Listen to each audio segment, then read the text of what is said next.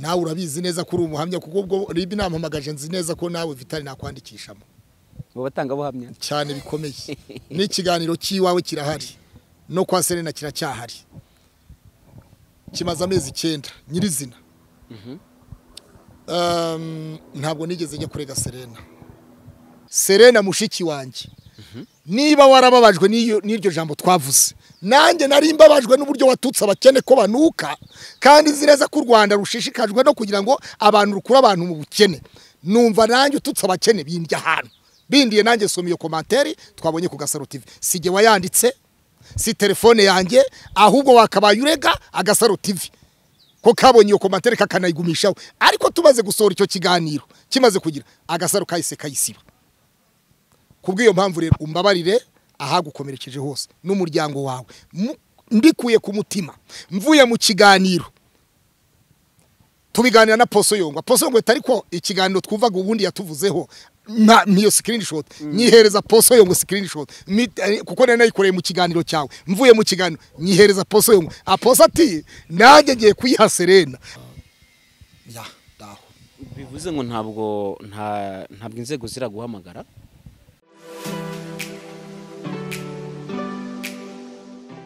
Impemburo TV. Iki ni igihe cyawe cyo guhembuka nawe ugahembura abandi. Ibihe byiza nshuti abakunzi b'impemburo TV tubana umunsi ku munsi. Reka nongere mbasuzuro mbaye ikaze mbifuriza amahoro y'Imana aho muherereye hose. Reka nizere ko mumeze neza cyane. Ngewe nitwa Vitali hinyurwa mba ndi kumwe naho uri kuri kamera. Niba utameze neza ibihe bitakoroheye reka nkubwire ko ari igihe cyawe cyo guhembuka kandi nawe ugahembura abandi. Imbere yanyu ndi kumwe na Pastor Claude Niyonzima Imana ifite PS. Muramuzi cyane ariko umuze no dutangiye ufite akamwenyu n'ibineza neza ku maso abarundi bavyita ngo nakamwemwe kamwe mwe kanje nikarondoreka ndishimye gose bitavugwa aha urishimye nk'umuntu ushobora kuba wamenya inkuru nziza tubanze dusenge reka tubanze dusenge cyangwa nturarangiza intro yawe intro ntacyo reka tubanze dusenge kuko ariko mbere y'uko usenga reka manze ntange nimero za telefone kuko ari igihe njya mbona uhaguruka mu kiganiro ugahaguruka ucaho impamvu nuko urazizi uburi buzishyireho n'ubundi ariko ari igihe abantu batazumva ari n'abantu badasoma bakumva gusa ni 0788511597 iyo no mu mahanga wandika akamenyetso ko guteranya 257 iyo niyo nimero ya Pastor Claude. Reka dusenge none Imana dusenge Imana hari akantu mfite kajemo karavuga ngo praise God hallelujah praise God amina praise God hallelujah praise God amen tumusifu hallelujah tumusifu amina tumusifu hallelujah tumusifu Yesu shimimana hallelujah shimimana amina shimimana hallelujah shimimana amen tukusinze mukama Yesu tukusinze amina tukusinze mukama Yesu tukusinze amina webarenyo katonda wafe webarenyo amina webarenyo katonda wafe webarenyo amen shimimana hallelujah shimimana amina shimimana hallelujah shimimana amen hallelujah Mana ndagushimye mu izina rya Yesu uburinzi bwawe icyubahiro cyawe ubudahangarwa bwawe ubane na buri muntu wese uri ku Mpemburo TV kandi data twese ntabarige kubw'amagambo ngiye kuvuga ahubwo izina ryawe rihabwa icyubahiro ntabe Vitali uyoboye ikiganiro ntiyaboneke kuri kameramani kandi data twese nudukurikiranye wese ahabwa umugisha tumusabiye umugisha twizeye tuzi kuri Imana itabeshya uri Imana idahinduka abantu barahinduka ariko we ntujya uhinduka uyu wese ubabaye uyu wese wihebye uyu wese urwaje uyu wese uri mu nzu y'imbohe uyu nguyu ufite uri mu nzu y'imbohe uyu nguyu wabuze akazi uyu nguyu wabuze ubwishyu uyu nguyu wabuze urubyaro uyu wabuze urushako uyu rushako rwananiye bose buri muntu wese indwara iyo ariyo yose arwaye ndamusengeye ngo umwumve kandi umukize uri Imana ikura ku cyavu ukicarikana n'ibikoba ngoma uri Imana ikura y'icangiro ugatanga igikundiro Yefuta yari yaranzwe na bene se baramwiseka ari umwana wa maraya ariko mu nyuma baje kumushakisha baravuga bati Yefuta twatewe ngwino turwanire ku banzi bacu kandi niruturutsinda niwe uzatuyobora uzatubera umucamanza mukuru Mana ndagushimye rero muri iki kiganiro ngwino umucamanza mukuru ngwino umwunganizi ukomeye kandi data twese urinde buri munyarwanda wese ku isi yose n'utari umunyarwanda wumva iki kiganiro ushobora gusemurirwa muri iki kiganiro data ngwino umuhumugisha izina ry'Imana Yakobo rirushaho guhabwa icyubahiro mu izina rya Yesu amen amaraso ya Yesu ni meza yaduhinduye abana b'Imana ndimbo urayizi Vita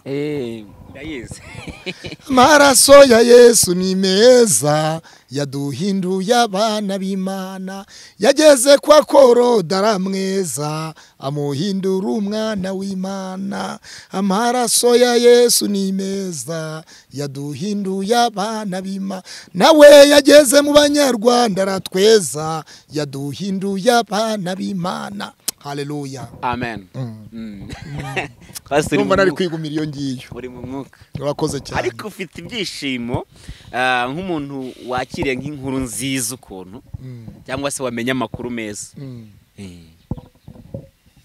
nuko umwuka kuzuye cyangwa hari ayandi makuru yandi wamenye ko handi meza hari ndi bivuga ngo sinzabata sinzabata sinzabata sinza bahemukira we iyo chorus urayizi ariko abantu ikiganiro rero kirimo umwuka fiti ikimenyetso kirenga kimwe kinyemeza yuko Yesu uzangirira neza kirahari Imana we kirahari wabyumvise yego wabyumvise neza nabyumvise amaraso ya Yesu Kristo aho yageze ibidashoboka birashoboka amaraso ya Yesu Kristo aho yageze ku ngumba zirabyara amaraso ya Yesu Kristo yageze ku bana b'imfubyi bahinduka abana bagifite ababyeyi yageze ku bana babuze bwishyu mu mashuri bahinduka abana bishyuriwe mu ishuri yageze ku barwayi barakira diabete kanseri imyuka mibi karande zo mu miryango buri kimwe cyose abarwaje mu bitaro abafite abo mu magereza buri kintu cyose uwabuze akazi wabuze ubwishyu wabuze aho kuba wabuze icyo yambara wabuze icyo kurya abo bose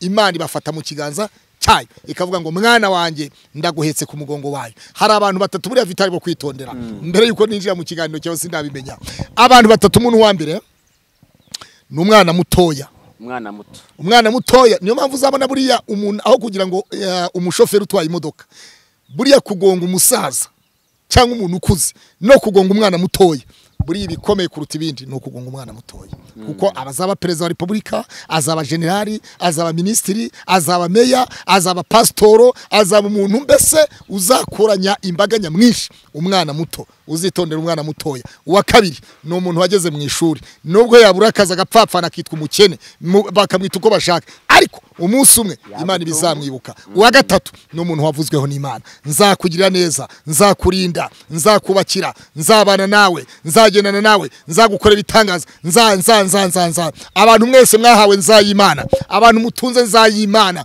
muvuge ngo haleluya andika ijambo haleluya vuga ngo nakiriye nzayimana mu izina rya Yesu ijambo Imana yavuze riruta amagambo abantu bavuze abantu bavuga amagambo ariko Imana ikavuga ijambo muri aka kanya rero ndatangariza buri muntu wese ngo wavuzweho amagambo ariko Imana ifite ijambo inyuma y'umuntu hari uwundi inyuma y'ukurwanya hari ukugirira neza inyuma y'ukubabaza hari ukunezeza inyuma y'urushako rubi hari urushako rwiza inyuma y'intambara hari amahoro igisubizo gituranye n'igisubizo ikibazo gituranye ni igisubizo rero aho duhagararaho twishingikirize Kristo rutare nabonye inshuti hebuje yankunze ntarabaho yanyiyejeresheje ineza n'urukundo rw'iteka bituma dushyikirana ubu datandukana reka nkore noye kwiganda Yezu bwiza nduhura. Vitali komeza ibyawe kuko nkomeje ibi na twaguma muri ibi. Aha, hanyuma rero pasiteri uyu munsi twinjiye mu kiganiro cyacu kandi ikiganiro twinjiyemo ni ikiganiro abantu benshi bifuzaga kukumva cyangwa se bifuza kukubona bitewe n'ibimaze iminsi kuri iyi mihanda. Yego. Hari akantu mukanya uvuze uravuze ngo umwana mutoya azaba pasiteri ariko nsigaye mbona abantu benshi batifuza kuba pasiteri bitewe nibiba kuri social media n'ukuntu kuri social media hari intambara abantu bahanganye abantu bari gukubitana ingumi abantu bari kuvugana abantu bari kuregana ibintu ngibyo ngibyo ko bavuga ngo niba bino biri mu bakozi b'Imana bose bemeye gukorera Imana ese twebwe turabyifuza kubiba afazari ko waba umukristo ukibera aho ngaho nicyo kintu kiri gutuma abantu bashobora kutifuza kuba abapasiteri n'abakozi b'Imana.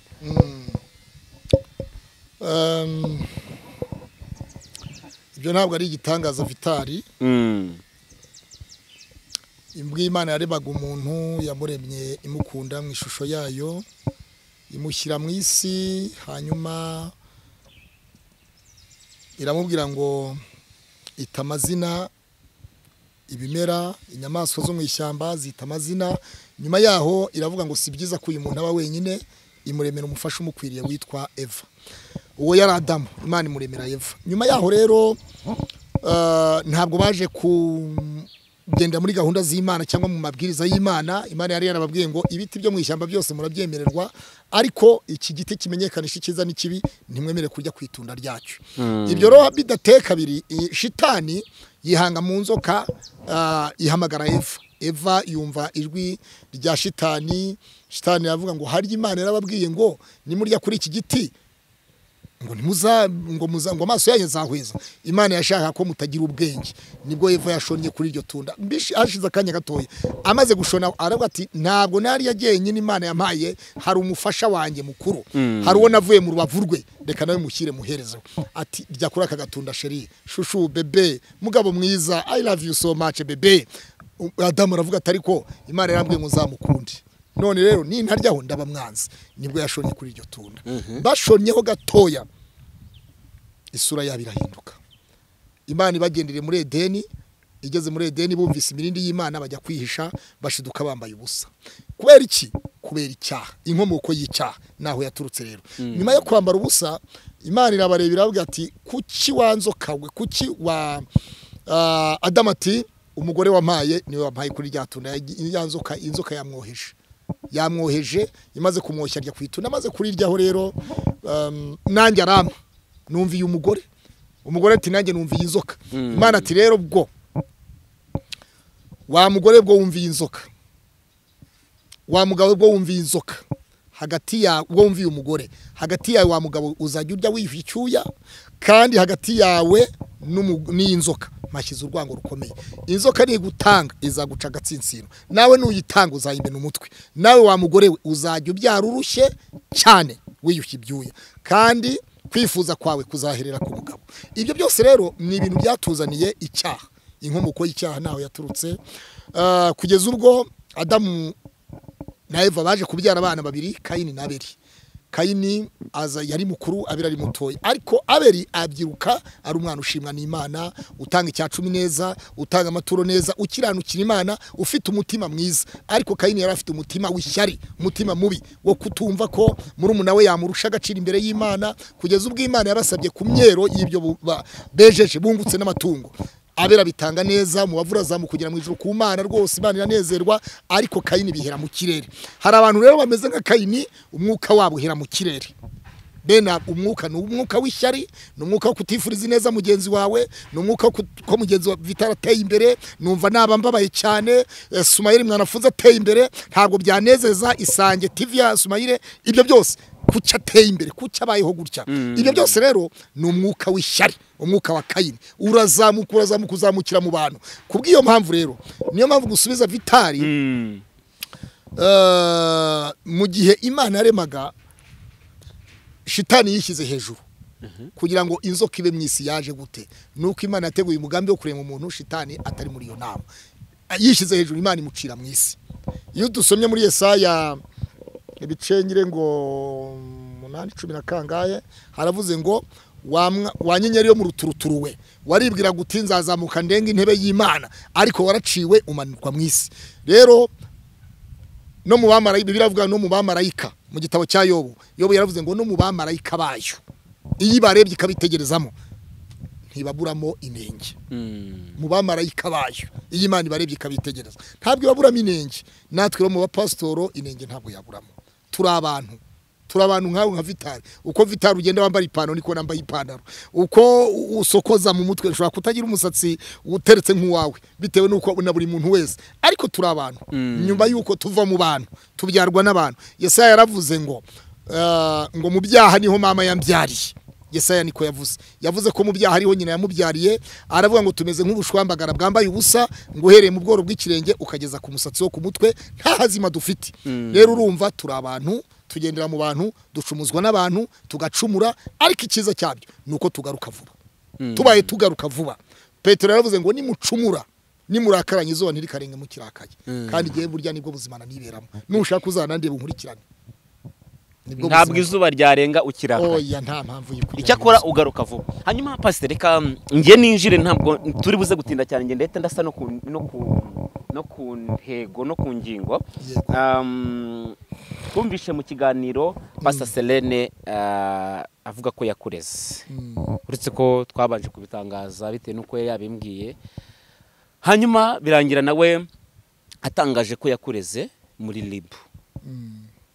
Ayo makuru warayumvishe? Ayo makuru narayumvise. Nayumviye ku mpemburi wawe ubwa mbere. Uri mu kiganiro na Bishop Gerard Mugisha.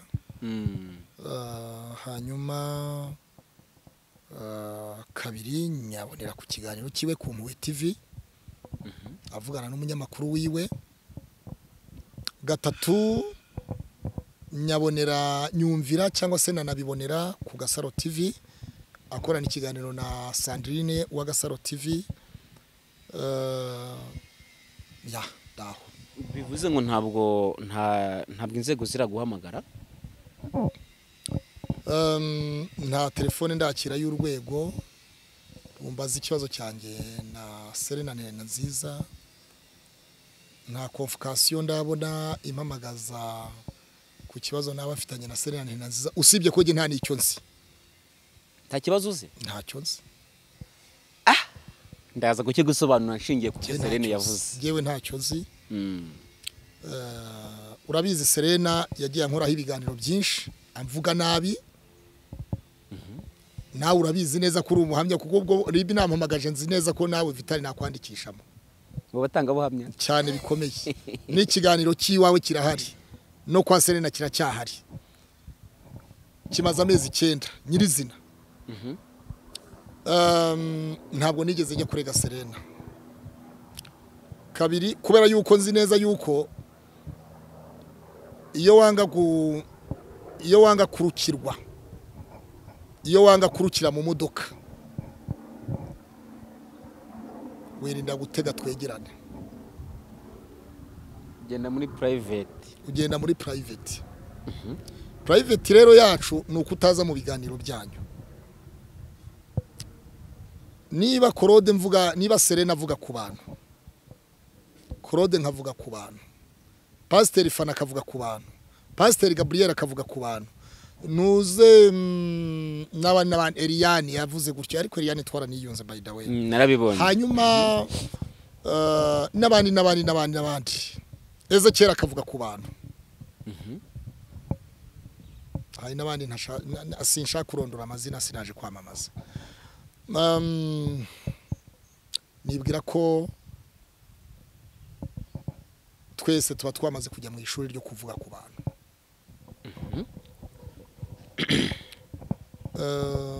Niyo mpamvu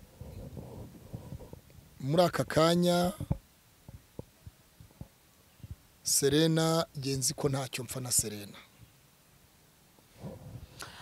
aramutse yarababajwe n'ibyo natangaje yakumva ko nanjye nababajwe n'ibyo yigeze gutangaza mbere mu mezi 9 arashize yatangaje iki muri ayo mezi ntabwo mbishaka rwose ubwo aho ababifitiye ububasha bazabitubaza kuko ibyo yashingiyeho akurega ni wenda turaza kubigorora muri iki kiganiro kuko urambwe ngo nta kibazo uzufitanye nawe ariko ntabwo yajya kukurega nta mpamvu yamuteye kukurega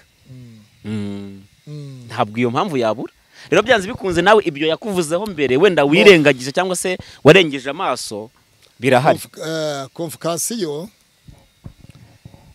ishobora kuba ari YouTube convocation ishobora kuba ari YouTube convocation siba YouTube gute impamvu mvuga ko convocation ari YouTube yewe sinshobora kurega umuntu muri ndangiza mvuge ngo kanaka namureze urwego rubifitiye ububasha namuregeye rutaramuhamagaza nta convocation ya ribu avuga nigeze nakira nta telefone ya ribu yampamagaye imbwira ko ari umugenza cyaha witwa kanaka akorera hana noneho ngo mubwire ngo nanjye kinyemeza ko ari wowe dusigaye dufite amatelefone menshi twakira abantu bakitirira inzego nyoherereza convocation iteyeho kashe n'amazina y'umugenza cyaha wayanditse Claude aho harazwi ntabwo ndi ingegera nkuko Serena yanyise ingegera ahubwo se ngiye kumurega ko yahise umuntu w'umugabo ingegera wabyumvise neza mu kiganiro yakoranye na Gasaro TV yanyise ingegera yavuze ngo ingegera ngo uriya ngegera so ibyo bivuze iki rero ariko ntabwo ndi ingegera kandi nge simusubije ngo ni ingegera akazi ntabwo nabitusi namutuka nararezwe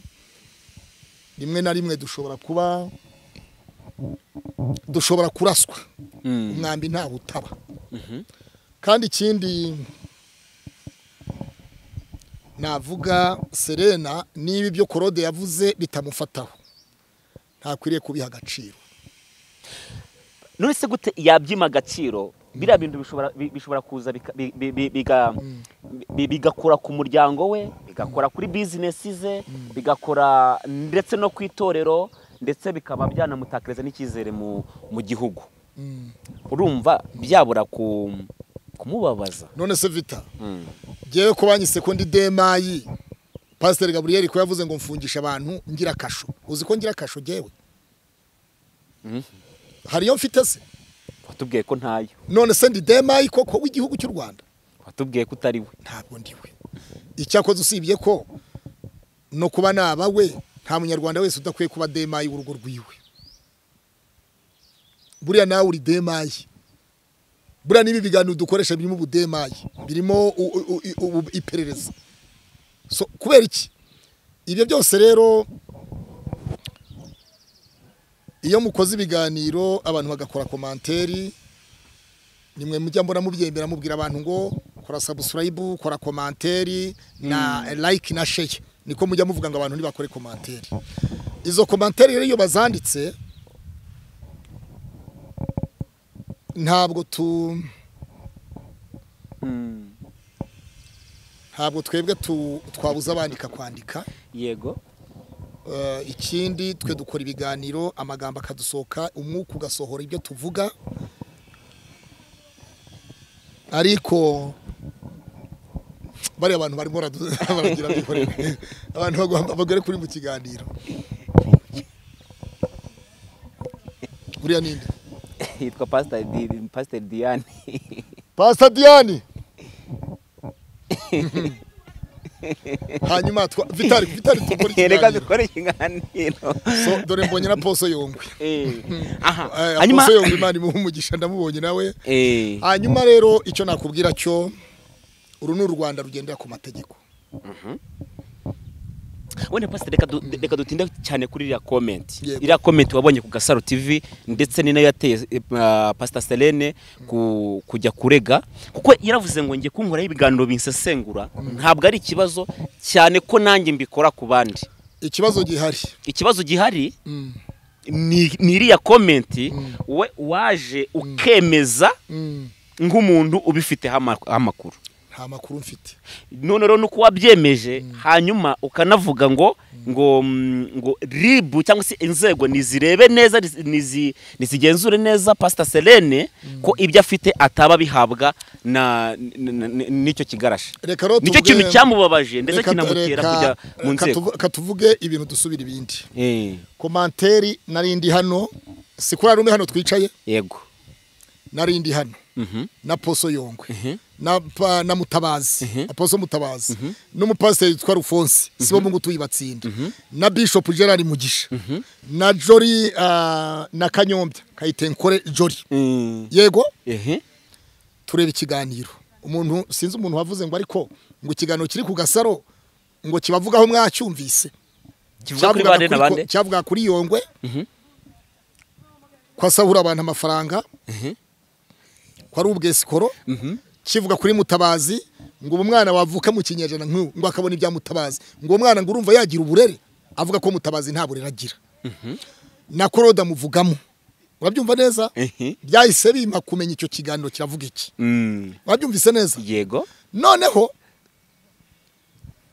duhita twinjira muri telefone nige wari ufite telefone iri kuri ntuze ifite internet ahaga kuko Poso Yongwe yarambwiye ngo ni nyimukorere screenshot.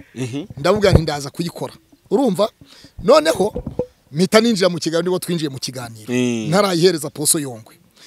Birangiye maze mu kiganiro nibwo banyumvishije ubundi ntego mwagomba kumbaza uburyo nagiye gusenga ikanyarira mu mazi. Niyo ntego y'ikiganiro no kukubaza niba koko n'umupasiteri niba abakene batemewe. Nicyo kintu turi kwibaza ndetse n'abantu benshi bitewe nuko bagiye babyibaza. Ariko kanongera ugapraying kugira ngo ibyo mvuga abantu banabyumve neza. Akahe? Ka SEREINE. Ariko yagasabiye imbabazi. Yaravuze ngo abakene bose cyangwa se bimvamo ko ari abakene bibasabiye imbabazi. Niyo mpamvu rero kugaprayinga ntekereza ko bitaba bikigize kuko yamaze kubisabira imbabazi. Yewe turi mu kiganiro kibisobanura kuko ubwo ndimo ndasobanura komanteri. Ongera ugasubizemo aho nahereye. Nongere ngasubizemo. Okay, reka nongere ngasubizemo ariko yagasabiye imbabazi. Baza wumve. Yabisabiye imbabazi. Baza ugasubizemo. Yabisabiye imbabazi SEREINE rwose ugasubizemo. Telefone yawe kivuga bukeya. Abakire ni abasatani. Abakire nagara Imana abakire. Abakire Imana ishaka abakire. Abakene nabo kujya gusuhuza umutima no kurwara ibiharane, kurwara inda no kurwara iki. Nta muntu muzima wakwishimira kubana n'abantu bamunukira bambaye nabi cyangwa bagize. N'Imana rero nayo nuko kuko Imana nayo ifite nature nk'iy'abantu. Sibyo dufite twebwe natire y'Imana. Nta mukene wavuga ngo Yesu arakora. Bo urakoze cyane. Shingiye rero ko SEREINE yakoresheje ikiganiro umupasiteri Fani bakita abantu ngo abagabo bose batakoye n'imbwa. Ngira ngo niho twari tunabihereye. Ndavuga ngo nta munyarwanda leta y'u Rwanda ishishikajwe no kugira ngo umuturage w'u Rwanda ave mu bukene. Tugira icyo bita VUP mu Rwanda. Abaturage tubona babakora imihanda bari mu mihanda. Na abantu bahembwa na leta ishyiraho umushahara kugira ngo ibashakira akazi bakora akazi. Kabiri dufite ikiciro cya mbere abantu baba mu kiciro cya mbere bafashwa na leta abana babo bishyurirwa na leta baba batsinze muri segonderi leta bishyurira hanyuma abo ngabo banafashwa kuvurirwa ubuntu. Ubu urumva ko leta ibakura mu bukene. Ikindi nyakwa Perezida wa Repubulika atanga inka zitwa yashyizeho ikiciro cyitwa gira inka munyarwanda. Buri munyarwanda wese kugira ngo atunge inka abana banywa amata buri muntu wese yibone kuva mu bukene azamuka ajya mu bukire. Ibyo byose ni ibintu ngira ngo niko twavugaga no muri icyo kiganiro. Yego. Rero SEREINE ntina nziza ntacyo giye wipfa nawe. Ndavuga nti akanwa kavuze ko abakene batazajya mu ijuru.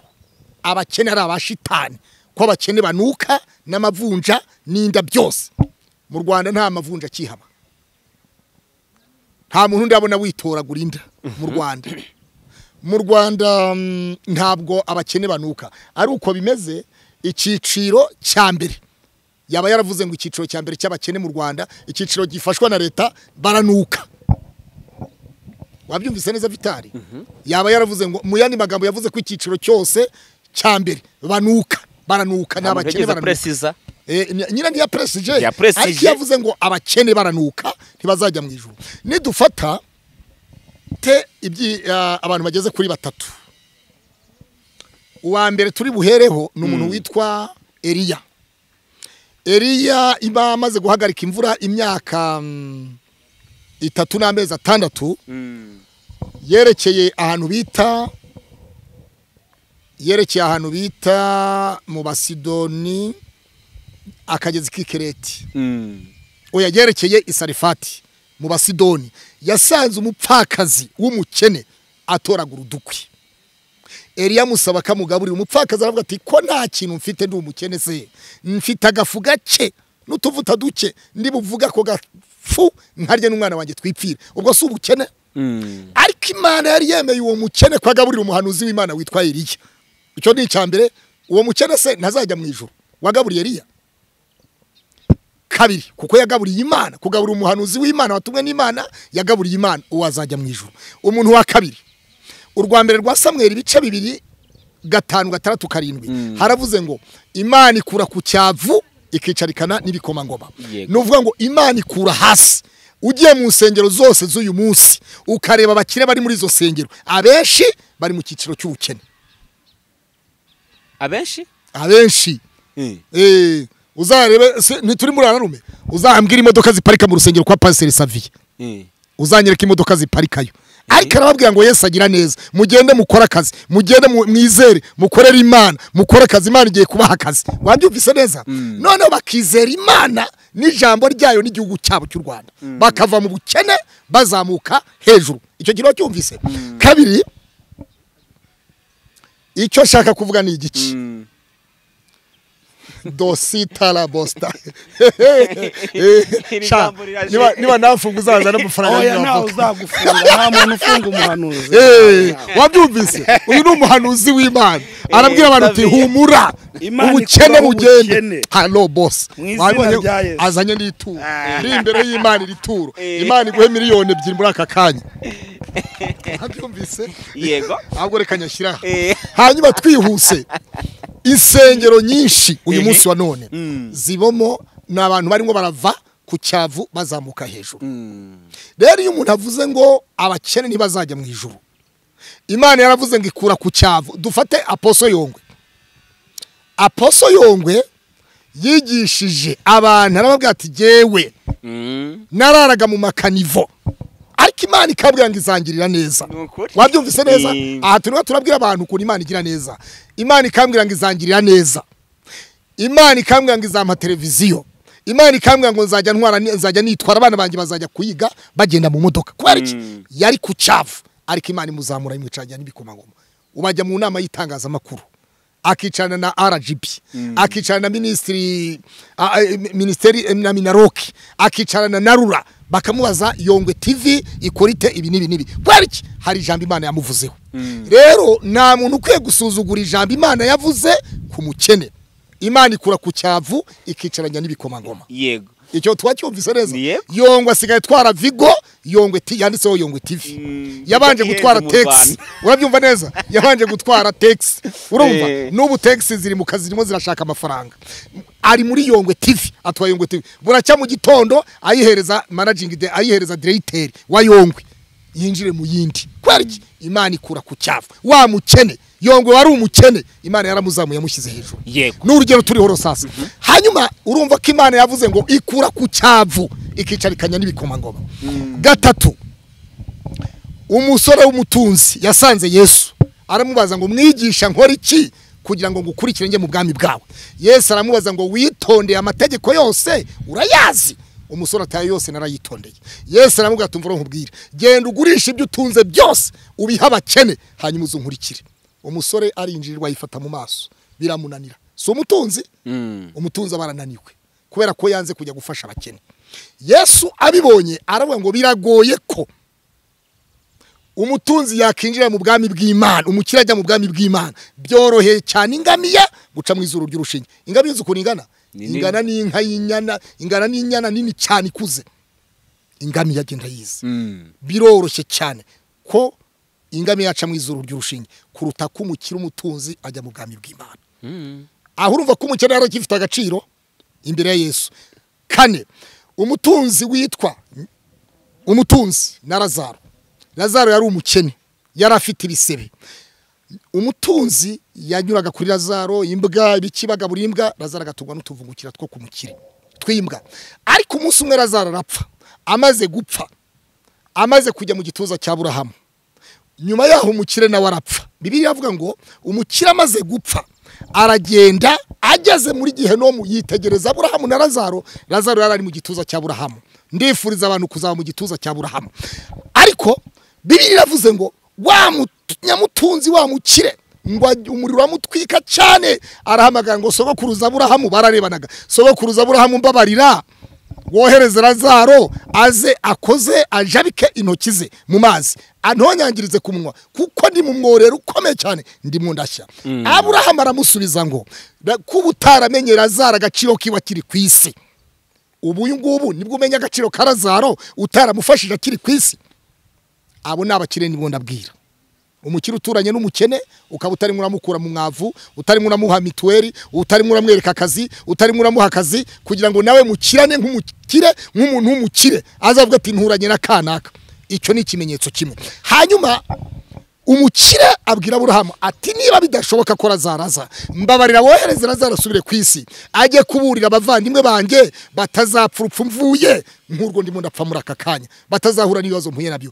Aburahamu aramusubiza ngo niba batarumviye intumwa n'abahanuzi, niba tumvira intumwa n'abahanuzi ku isi, naho Lazaro yazuka ntacyo yakora. Wabyumvise neza? Aho turi ku gaciro k'umukene. Ariko umukene nanone ntagajyanwa mu ijuru n'ubukene. Banza wumve se, banza wumve. Wahimana. Turacyaza. Rero bivuze iki? Umukene abakire batanze ibibasagutse byinshi, ariko bibasagutse bidaturutse ku mutima mwiza. Umupfakazi w'umukene atura amasenge abiri, ibiceri bibiri. Noneho Yesu areba mu gituro.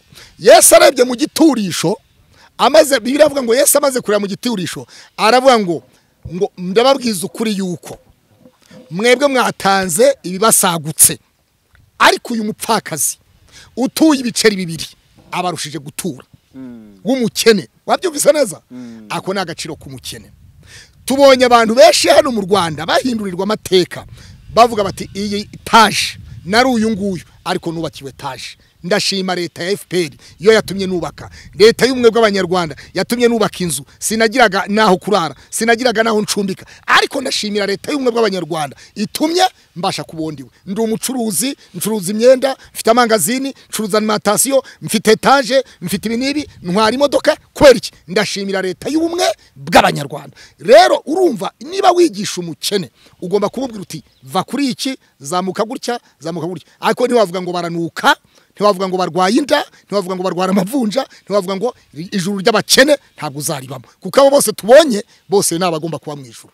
Shingiro kuri ibyo ngibyo nibyo byatumye mvuga nti none se kubu tubonye komanteri ku Gasaro TV ivuga ko SEREINE ubwaheruka muri Amerika ngo yabonanye n'uwitwa Koremani Christina.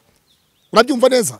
Uyu Koremani Christina bikaba bivugwa yuko ngo bahana n'amafaranga muri komatera, ariko tubibona ngira ngo twari turi mu kiganiro cyawe no ku Rugendo TV. Ndavuga nta hubwo rero reka narayikore screenshot bataza kuyisiba. Screenshot tutayifite. Nayikore screenshot mu kiganiro warabirebaga. Bikurikiyeho rero komanteri zose zagaragaye mu kiganiro zivuga kuri SEREINE niwabo ku Kibuye no ibihuru by'iwabo wa SEREINE.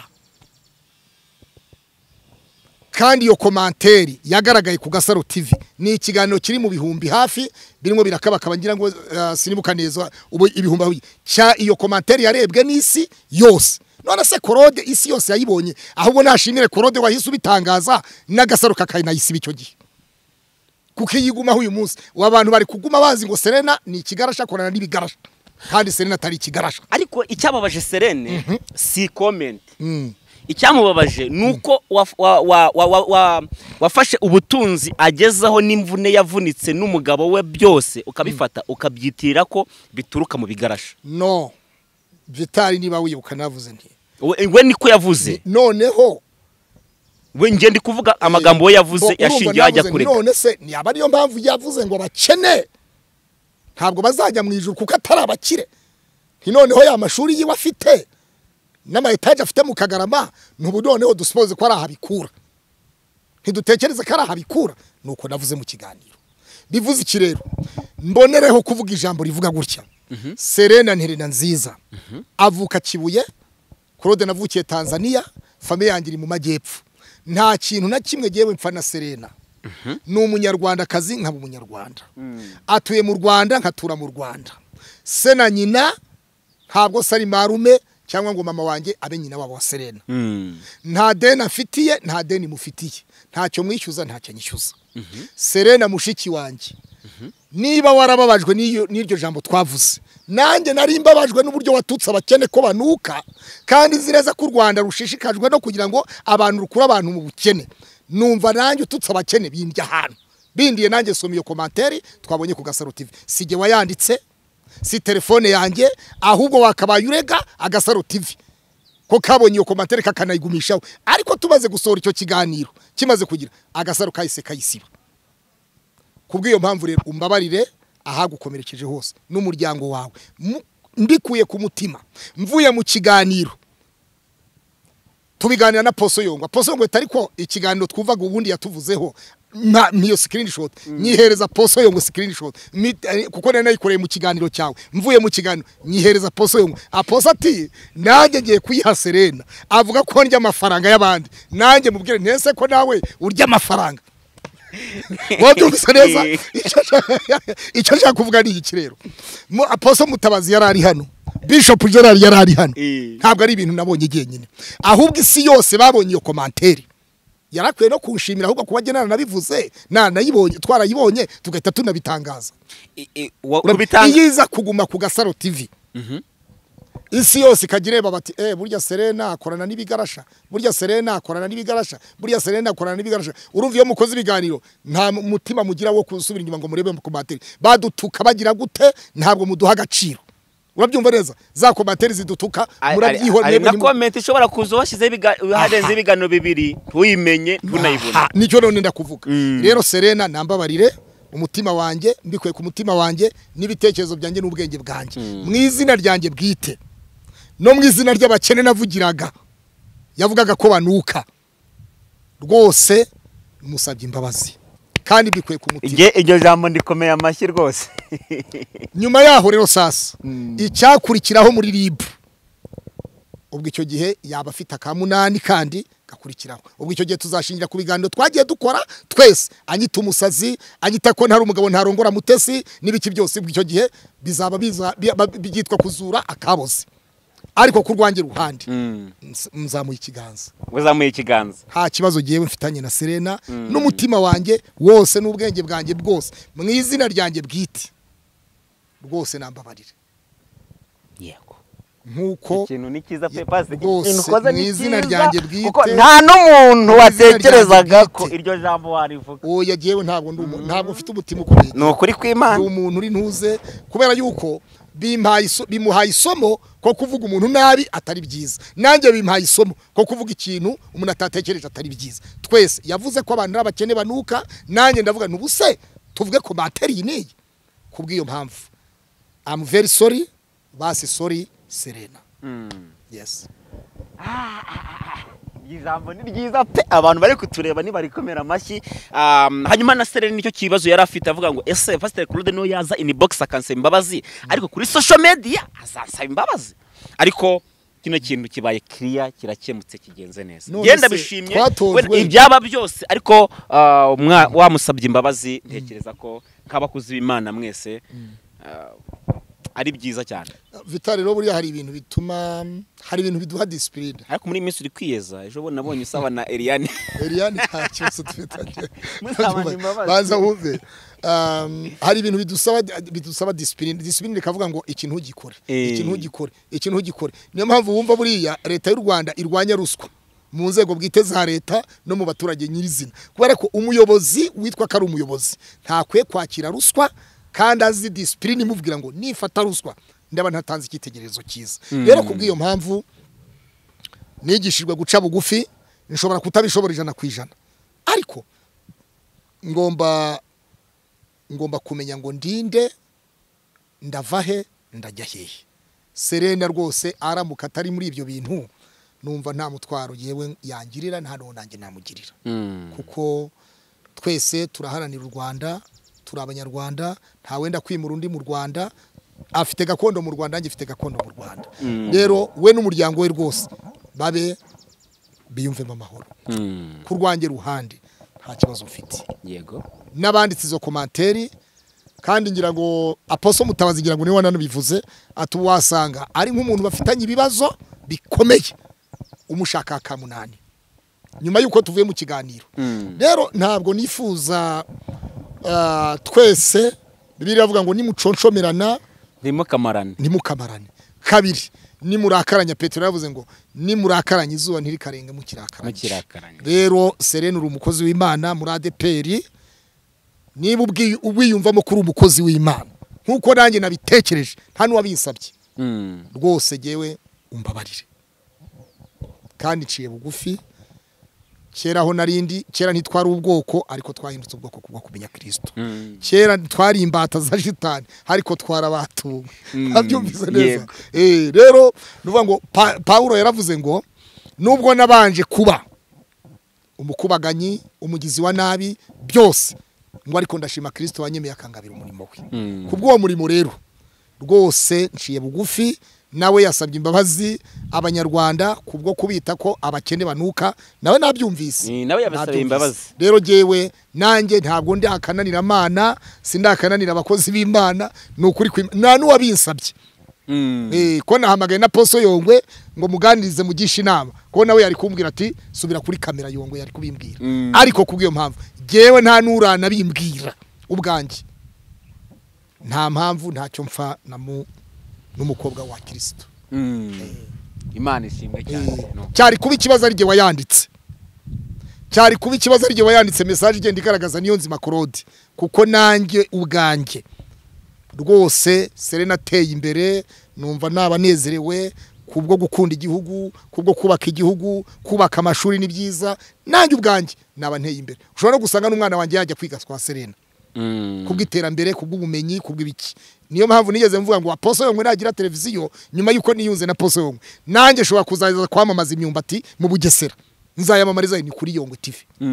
Tujya no mu biciro avuga ati ariko rero Pastor Claude ni mumugabanyirize ni mumugabanyirize kugira ngo byibuza Yongwe TV yamamaze n'ibikorwa byiwe. Urabyumva? Ibyo byose rero ngewe ntacyo mfa, nta mpamvu nimwe.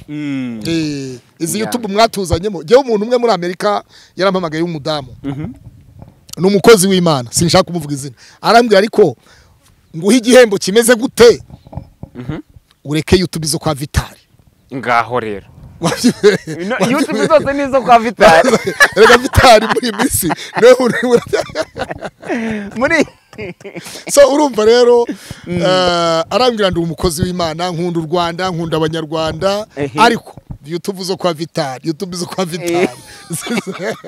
ntabwo ashaka abantu bahembuka. Rero Vitali mbasabe ni ntuze, urumva uribuka kari nawe wabanje kuplayinga aka video. Buriya sinari mfite na gahunda yo kuvuga kuri Serene, ariko numvise aka video gaplayinze ko bukene n'ibiki byose byatumye nanjye ninjira mu bindi. Rero mushiki wanjye Serene, sorry, I'm very sorry. Kandi ndashoje sinshaka kugaruka kuri iryo zina.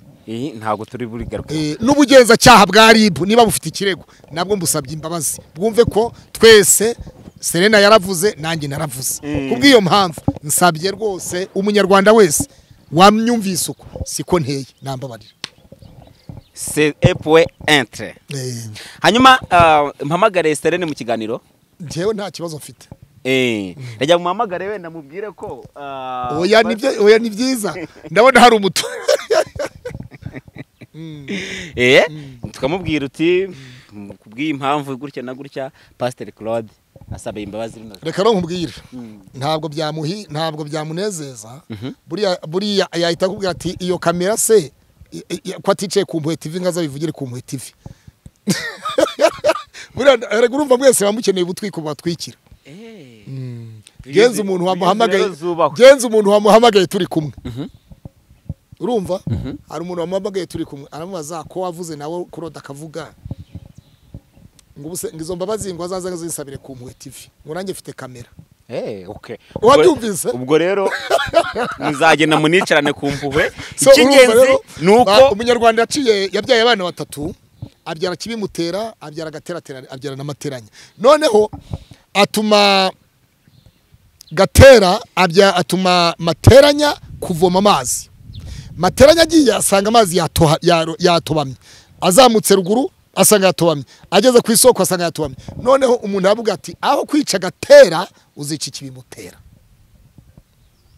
wabyumvise aho kwica gatera uzica ikibimutera abanyarwanda batumva bazi ikinyarwanda aho kwica gatera uzica ikibimutera rero icyabiteye SEREINE namenye ngo niki cyabiteye niyo mpamvu navuze ngo imbabazi ziruta ibitambo zikabyishima hejuru kuri twese asante sana ushaka afungira kuko amagambo menshi atera ibicumuro vitali hanyuma rero nyuma y'imbabazi ushobora gusanga habayemo amakosa oya ntayandi reka dufungira ahangaha ubwo wenda ubwo wumvisha ibyo ubwo n'imbabazi wenda uzazisabira ku Mpuhwe TV cyangwa se muzakora n'ikiganiro cyane ko wenda ntiwakongera gusubiramo imbabazi wazisabye wenda mwakora n'ikiganiro byavugiwe ku sinizitangazamakuru ariko nk'ubu hari ibivugiwe kuri Yongwe TV bigakomeretsa umuntu biba bisaba ngo wa muntu asubire kuri Yongwe TV n'urugero rero ibivugiwe ku mpemburo ibyavugiwe ku mpemburo niho nubundi biri nta yindi cano yari iri hano cano itari iri hano nubundi ntabwo ikwiye kubihaboneka okay hanyuma rero reka tunisoreze n'ikiganiro cyacu ubwo nta kindi ndi burenzeho Imana ishimwe ko musabanye imbabazi kandi nabyo nako tuba twifuza kugira ngo natwe abakristo tubarebereho nk'abashumba ariko noneho nanjye mubwire